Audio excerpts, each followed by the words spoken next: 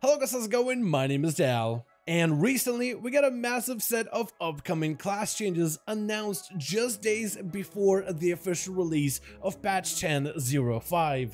This massive list of updates seeks to buff the viability of many of our favorite playstyles, especially those few which found themselves struggling to find popularity when it comes to getting into groups for endgame content, while also pulling back on a few certain dominant classes which found themselves overperforming above the rest. This set of updates will include PvE changes, affecting how our classes perform in content like dungeons and raids, as well as PvP specific adjustments which affect you in player versus player content like war mode, battlegrounds, and arenas. In today's video, I wanted to go over all of the significant changes coming to the future build of Dragonflight. But right before that, most of you guys watching these videos are still not subscribed. However, the more of you remind, the more of you do. So let's keep it going. Subscribe to the channel as well as hit the bell if you're watching these videos anyway, especially if you're looking to get regular class and content updates for all the future Dragonflight builds.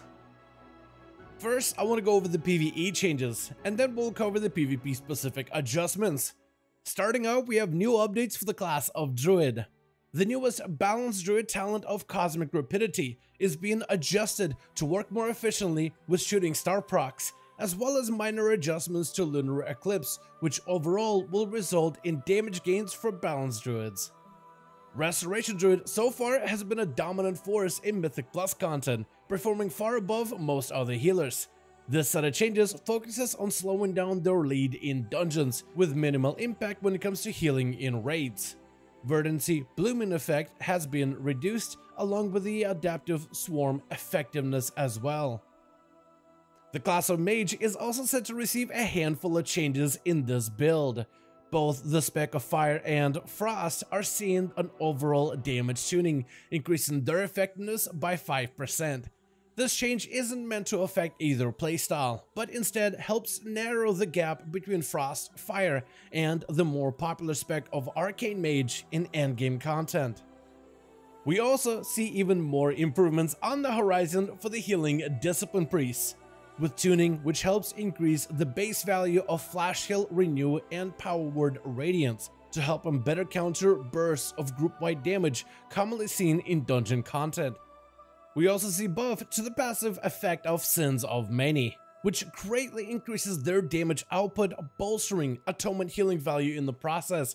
This change could also lead to an increased popularity of more aggressive priest builds, which embrace the shadow playstyle of Discipline going forward. Next, we have the class of Rogue. Outlaw Rogue's survivability in high-end content has proven to be a little bit too potent. Their defensive value is being reduced a little, though ever so slightly. The spec should still feel very sturdy and should continue to evade death when it comes to high-end content.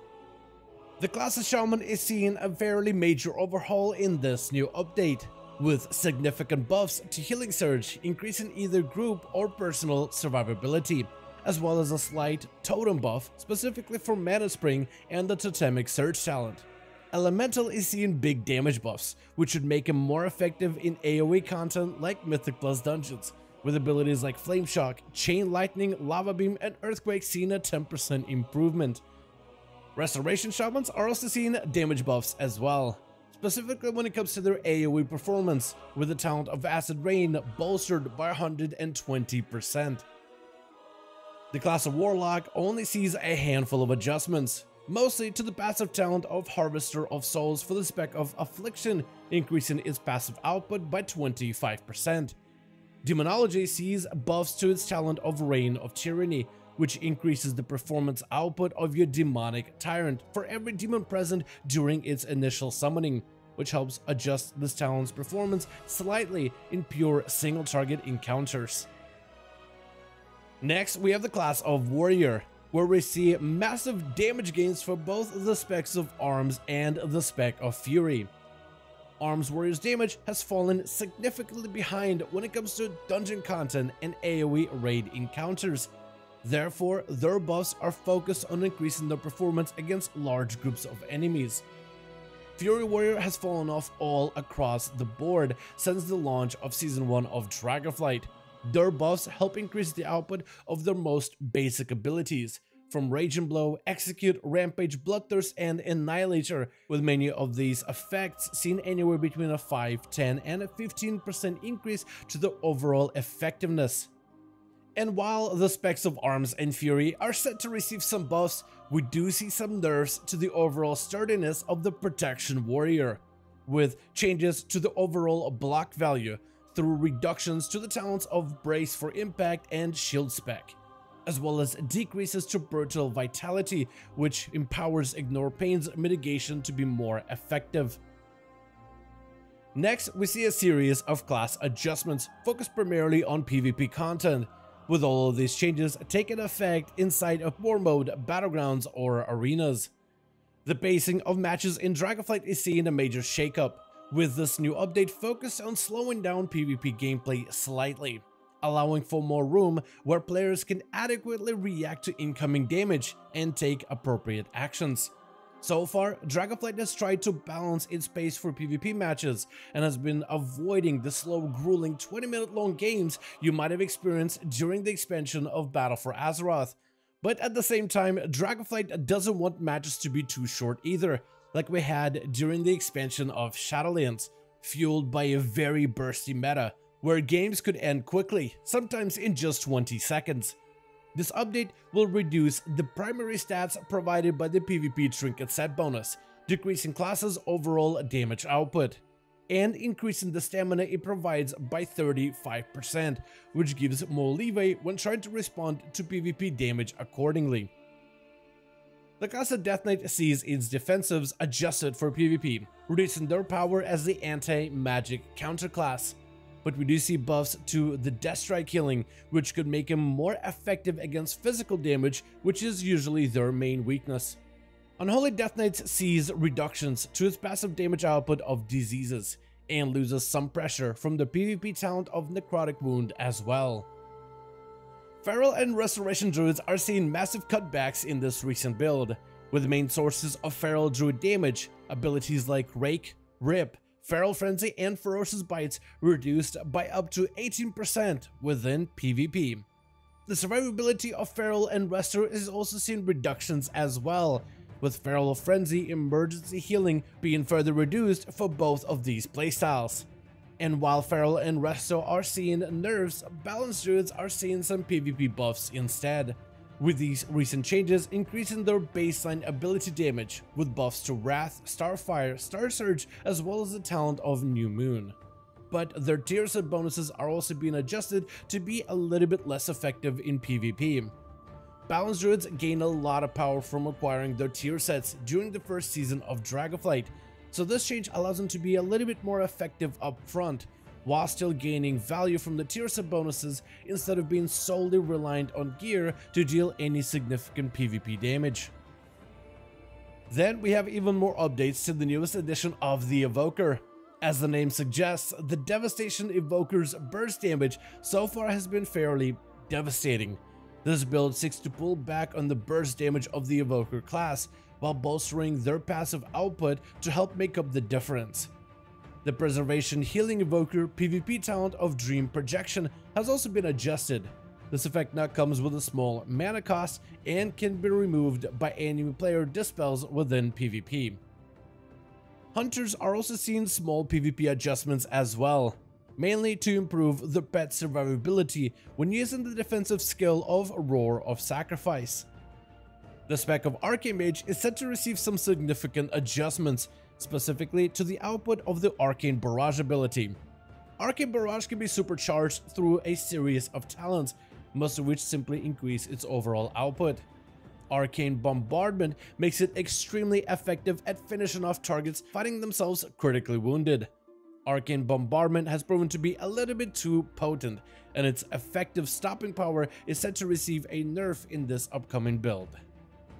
Mistweaver Monks are set to receive a bit of a leg up when it comes to PvP tuning, by increasing their mana regeneration slightly, while increasing the healing value of Enveloping Mist. Chrysalis regains its original 45-second cooldown reduction of Life Cocoon, reverted from its original 30-second cooldown on PTR. Next, we see a massive set of class changes directed at Retribution and the Holy Paladin playstyles, where we see buffs to defensives like Divine Protection to help this talent gain stronger competitive value within PvP, as well as buffs to Flash of Light, which helps increase the survivability of Paladins even further. From there, we see a series of nerfs and adjustments, starting with the spec of Holy Paladin. So far, Holy has seen big burst value from the talent of Reckoning, which helps increase the damage of their judgment significantly, resulting in large contribution to groups' burst damage within PvP. Reckoning is going to take much longer to build for both Red and Holy Paladins, with Holy seeing a reduced value of judgment damage going forward. Though Holy does see an increase to overall throughput, primarily when it comes to spells like Holy Light and Holy Shock Healing. Retribution Paladin sees large nerfs to its burst output, with spells like Final Reckoning, Radiant Decree, and their tier set bonuses reduced significantly. With all these changes set to make Paladin's burst a lot less terrifying while bringing up their sustained damage, with the main goal of leaving Retribution in a lot more of a healthier state.